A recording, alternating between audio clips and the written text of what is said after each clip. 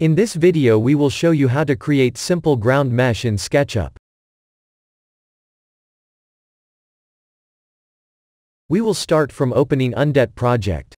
Here we have small chapel with some tall trees around it.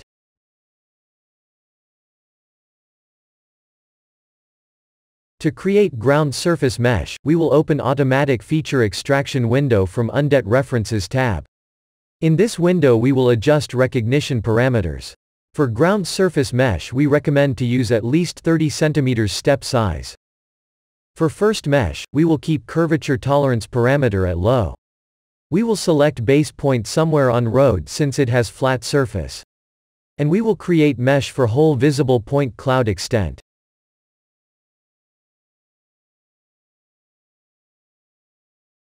But as you can see, mesh was created only for road surface.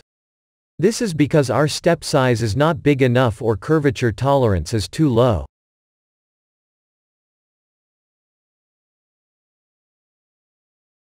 Since we want to create ground surface mesh for whole visible point cloud extent, first we will increase curvature tolerance. Once again our base point will be somewhere on flat surface.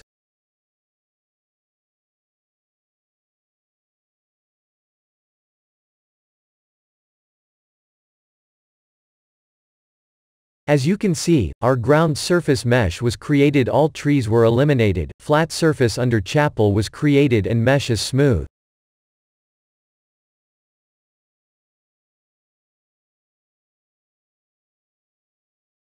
Another way to create full surface mesh is to adjust step size and make it bigger.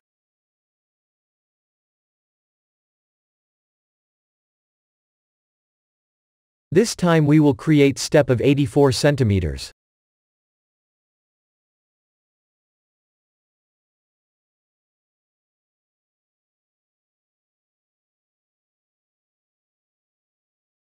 This time mesh faces count is much lower than before and detail level is not as high as before, but if you only need surface mesh to understand situation you will get full ground surface mesh.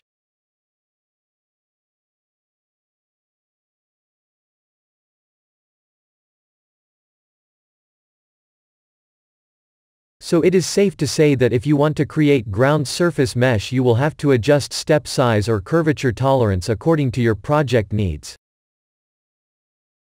If you have any questions about ground mesh creation tool or any other Undet for SketchUp functionality, send us email to info@undet.com.